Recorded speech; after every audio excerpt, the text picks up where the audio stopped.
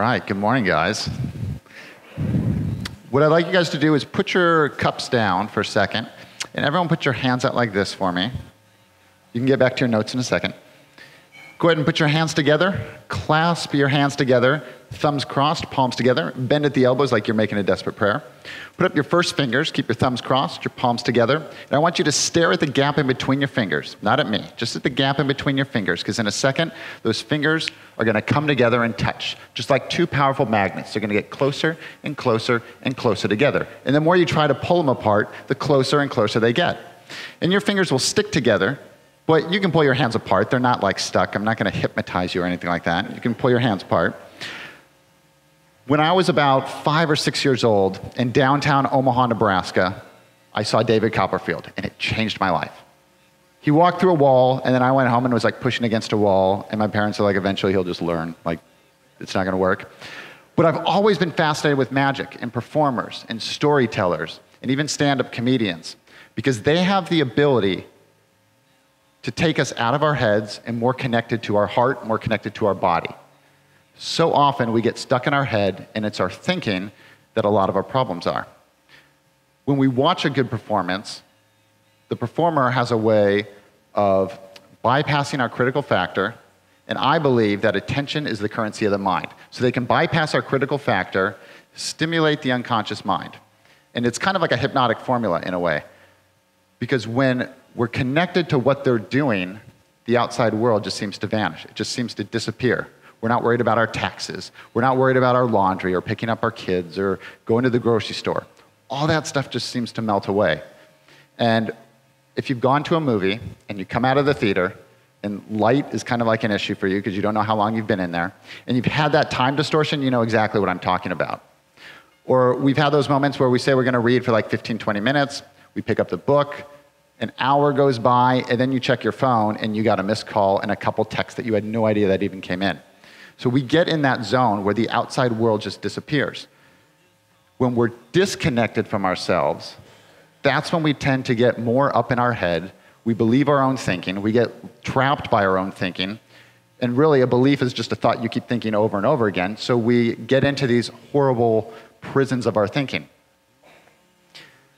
Now, some of you guys might agree with me on this, and some of this you won't, but that's fine. Either way is better. I believe that all of our problems are simply illusions. They're constructs in our mind that we've created. And as John mentioned earlier, we're constant change. We, as human beings, part of the human experience is that we have thoughts and we have emotions that come through us. But it's the language that we use that creates the parameters around these problems. It's the language that we speak out into the world, but there's also the language that we have in our head that does just as much of the work. The internal monologue that nobody else hears, but we're defining things that way as well. Let's try a little experiment. Because I know some of you guys are thinking, well, when I'm in a problem, I can really feel it, and like I have a physical reaction. I used to do hypnotherapy, and people who even think of heights start to get clammy, their heart rate changes, their breathing changes, they start getting the sweats, just from thinking about like a snake or a spider. So why would we get a physical reaction to just our thinking? So close your eyes for a second. I'm not going to steal your wallet or anything. I'll save that for the performance part. But close your eyes, and I want you to imagine that I hand you a lemon. And I hand you a knife, and you cut the lemon in half, maybe into quarters. And even then, you pick up one of the slices. You can see the yellow peel. You can feel the texture. Maybe you pick it up with your thumb and index finger, or maybe it's your thumb and your middle finger. But even as you start to bring that lemon slice to your mouth, you can already notice the colors, smell the citrus. You already start salivating just a little bit. And even when you bite into that sour lemon and feel the juices run down your chin. That's right. And you can just allow your eyes to open. Because I notice a lot of you guys are salivating and kind of clearing your throats a lot, and I'm actually doing it too. I'm not any different than anyone else here. There's no lemons in the room that I know of, I don't think. But there's no lemons in the room. It's just our thinking, but we can have physical reactions to our thinking. It's kind of like a magician creating a magic trick performing it in the mirror and completely fooling himself like every time with it. It's like, this is just amazing. I don't know how this works. Every time, it's just amazing. So we're kind of like fooling ourselves in a way.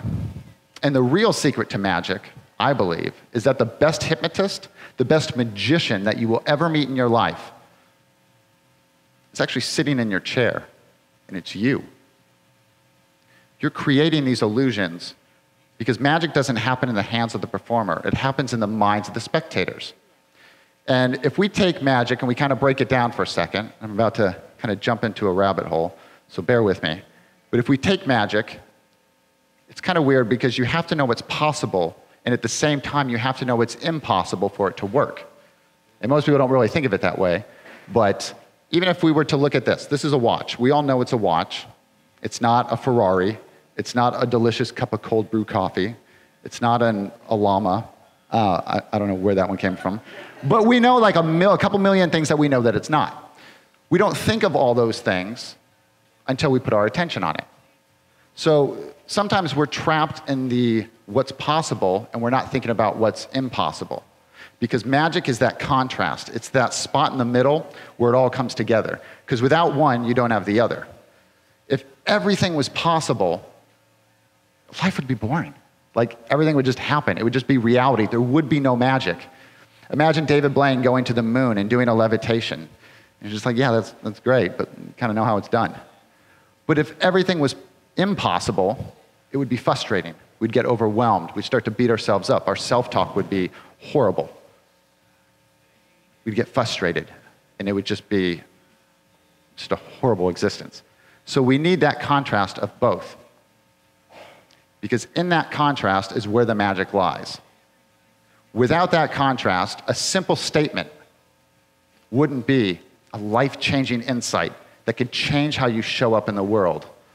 A simple observation could turn into a simple and powerful distinction that changes the course of your business, your connections, your relationships, how you parent your children. Ladies, if there was no contrast, Oprah would not have her aha moments. And try to imagine a world without Oprah. It's going to be a little tough. So we need that contrast. We need that kind of back and forth because you have to know what's possible to know what's impossible. And when we use language to define our problems and the illusions of our problems, we're kind of ruling things in and out unconsciously. I just lost my train of thought. It'll come back to me. So what I want to do is I want to invite you guys to an idea. What if we were to see, all of our problems as illusions, but also, what if we were to take on our problems the same way we take on solving a magic trick? When we see a performer perform magic, there's a couple things that happen, and to me, it's a powerful shift that most of us aren't really aware of. The first thing is that we start to get comfortable in the uncomfortable.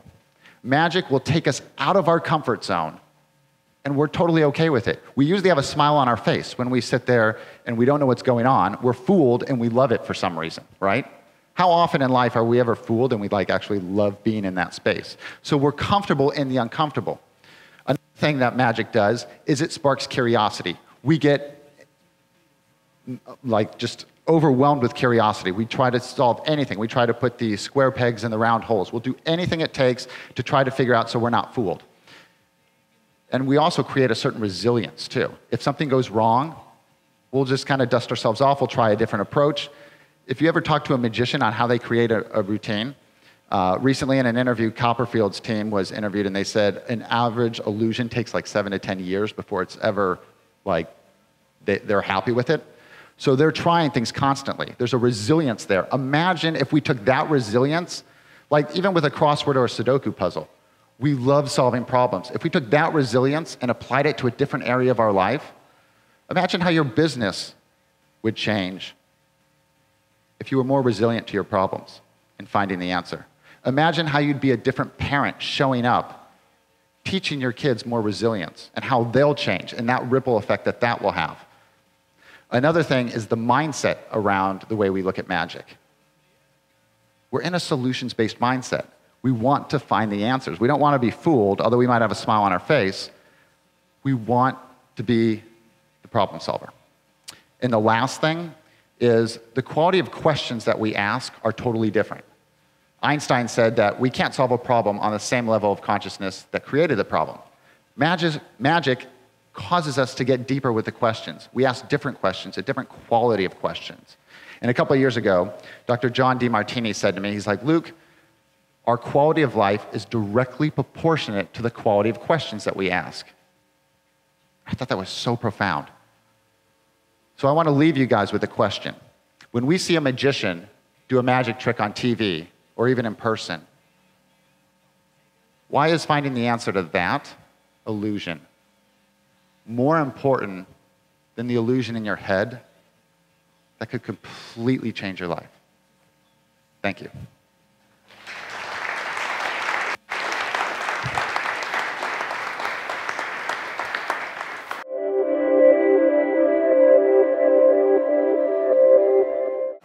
I need 2 volunteers to help me out with this. Does anyone want to? Yeah, come on up. And you, sir, come on up on the end. Cool. So as an attention artist, I like to shift people's attention around. And if you would be right over here. Cool. No, nothing at all. Gotta move the watch and the ring. You'll know why in a minute. Cool. So do you guys actually know each other? No. Go ahead and introduce yourself. Cool. So as an attention artist, I like to shake up the way people think, what we can experience, and ultimately how we experience the world. Go ahead and turn towards each other and take a half step in a little bit and turn just a little bit like this. Cool. So you know what? Take a half step back. Cool.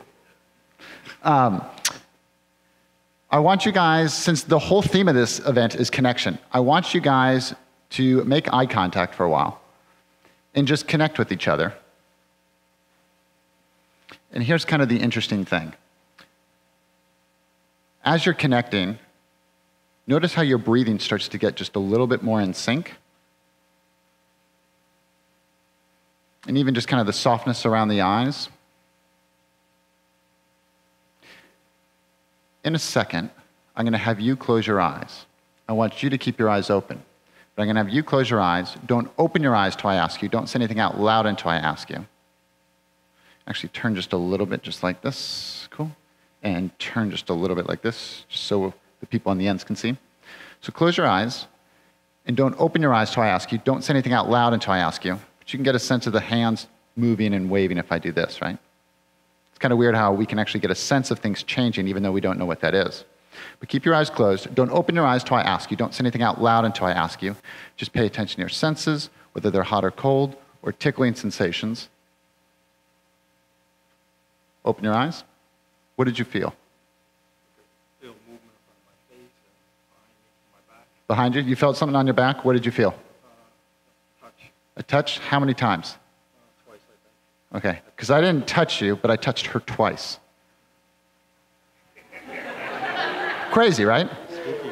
I just go around the airport touching people all the time. It's weird. Yeah. Take a half step back again. Cool. Just like this. And take a half step back. Hold out, turn towards me. Hold out your arm for a second, just like this. Hold out your hand, just like that. This time I want you to keep your eyes open. I'm going to close my jacket so you don't think my jacket does anything. So close your eyes for me. And you can get a sense of the light changing if I do this, right? Cool. So stay perfectly still. And just pay attention to your senses, whether they're hot or cold or tickling sensations. Did you feel anything? No. Cool. Keep your eyes closed. Stay perfectly still. And just pay attention to your senses, whether they're hot or cold or tickling sensations. Open your eyes. What did you feel? A tickle? Where? Point to specifically where. I didn't touch your arm. I touched his arm. Lower your hands just a little bit. And close your eyes for me. Stay perfectly still. You can lower your hand all the way down. Okay. So starting now, just pay attention to your senses, whether they're hot or cold or tickling sensations. Open your eyes. What did you feel? On your forehead? Wait, where else did you say? Okay, above your eye. I thought you said your left thigh. I'm like, I didn't do it. Okay, so above your eye. So, yeah. Above my left. Yeah. Okay, cool. So did it almost feel like a hair? Okay, because I actually put her hair on her forehead. We know I don't have it. Cool. Go ahead and have a seat. Give him a round of applause. Actually, I need you. Stay up here. Cool. We're going to try something else, something a little bit more visual. I've got here a fork and a spoon. Point to one of them. Okay, take the fork. You guys have seen the people that take a pen or a pencil, wave it up and down, right? Make it look like it's bending. Not really falling for that? supposed to, or you just kind of move it back and forth. It's supposed to look real cool. What I want you to do is just focus on the spoon. Yeah, hang on with the fork. Focus on the spoon, and I'm just going to give it a light rub. We're going to see if we can get just a little bit.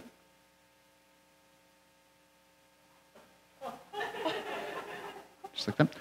Blow on that for me. One more time.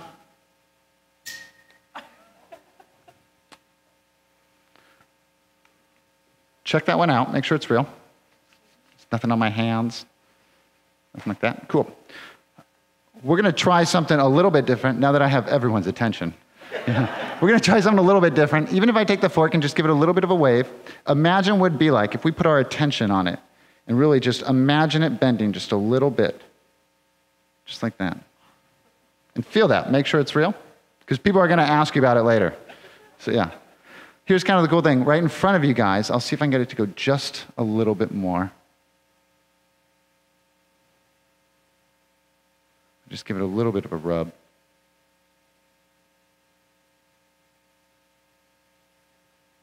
Make sure that's real. Cool. Now, and you can keep that as a souvenir. Because I'm sure you came to this TEDx event going, God, I hope I get a fork. You know, like, do you have any change on you? No.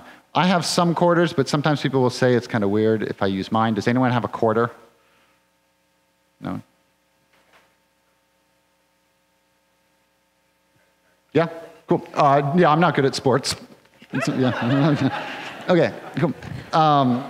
Take the quarter, and I want you to think of a time that you felt the most connected to yourself, like in the past maybe year or so, but a time that you really felt connected to who you're being. You got that? Cool. And what I want you to do is write something on there, write something on both sides, so then that way, you can draw a picture if you want, a little symbolism, but mark on there something that represents that feeling of how you felt connected to yourself.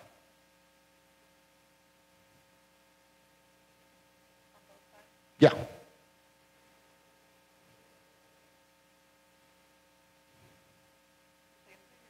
It can be different, either way. Either way is better.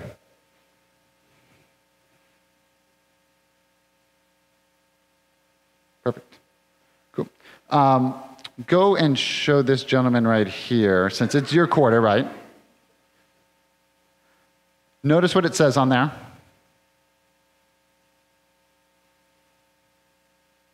That way you can verify it. Cool. Come on back. Okay.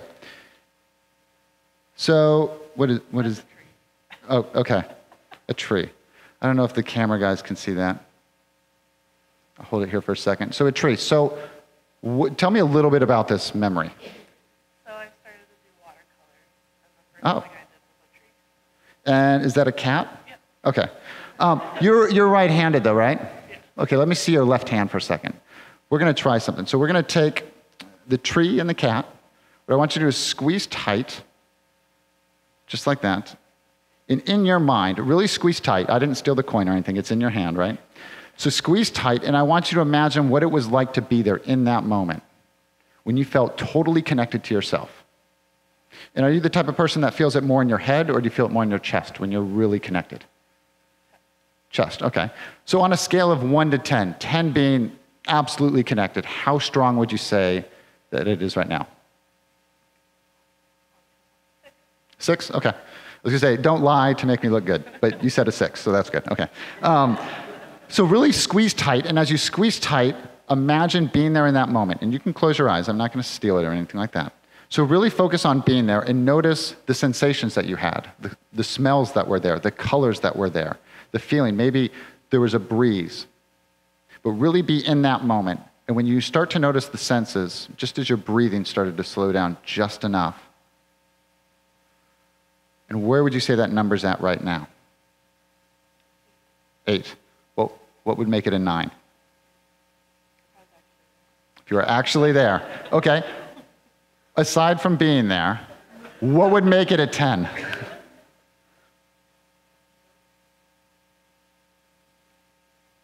So just actually close your eyes and just imagine yourself there and squeeze tight. The tighter you squeeze, the more empowered you feel. The more empowered, more connected you are to you. So think of a time, yeah. Breathe even deeper and notice that connection, even as you start to sway just a little bit. But even just as you breathe in deeper, would you say it's at a 9? And let me know when it's at a 10. When you feel that it's at a 10, and a confident 10, just turn your hand so it's palm up. And you're holding the coin. You wrote the cat and the tree on there, and check it out. And you are the eyes and the ears of the audience, so what happened? The quarter bent. We're going to try something else. Hold your hand out flat for me. I'm going to see if I can get this to go just a little bit more. Just like that. And there's a little souvenir for you. You can keep the fork. You can actually keep the spoon if you want that, too. Yeah, sell that on eBay. Cool. Give her a round of applause.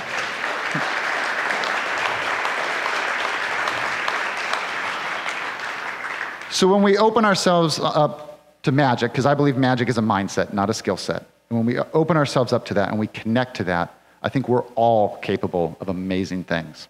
Thank you.